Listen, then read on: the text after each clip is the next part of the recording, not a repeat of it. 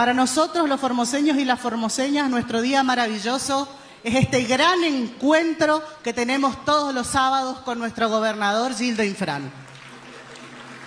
Pero bueno, nosotros también hacemos política, vivimos de la política, así que nosotros entonces tenemos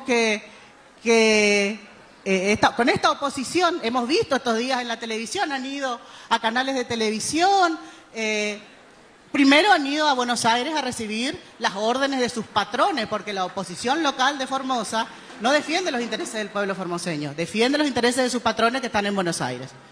Han ido a recibir las órdenes, han recorrido como premio consuelo algunos canales de televisión y ya no solo atacando a la persona de nuestro gobernador como nos tienen acostumbrados, ¿no? Sino que ahora han atacado directamente al pueblo formoseño, menospreciando la capacidad del pueblo de elegir a sus gobernantes,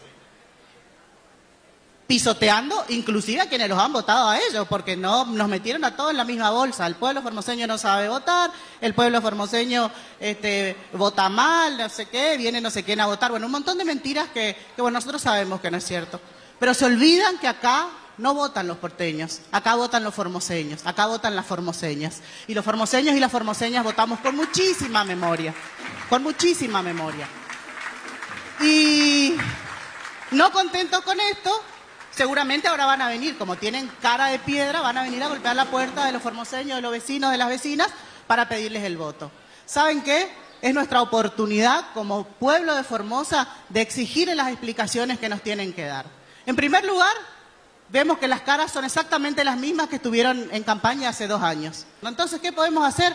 Me tocan la puerta y le digo, señora diputada provincial, señor diputado nacional, ¿me puede contar por qué priorizó su interés electoral por sobre la vida del pueblo formoseño? En particular, a la diputada provincial le podemos preguntar, por ejemplo, ¿por qué se niega a que la UTN, Universidad Tecnológica Nacional, venga a nuestra provincia? Lo mismo podemos hacer con el diputado nacional que quiere ser gobernador.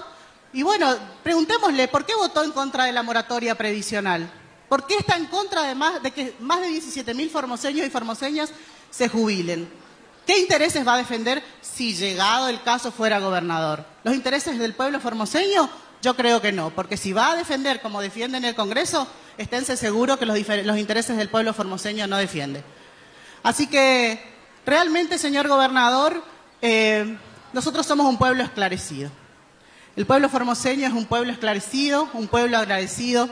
Yo soy representante del pueblo, señor gobernador, y voy a coincidir con la compañera Araceli y voy a expresar la voluntad del pueblo de que usted siga conduciendo los destinos de nuestra provincia para el 2023. Podrán irse a Buenos Aires a salir en la tele, podrán montar aquí escenas para salir en sus transmisiones en vivo de Facebook, podrán sacar ventaja y carroñar sobre situaciones sociales delicadas. Pero lo que nunca van a tener los opositores formoseños es el cariño del pueblo formoseño.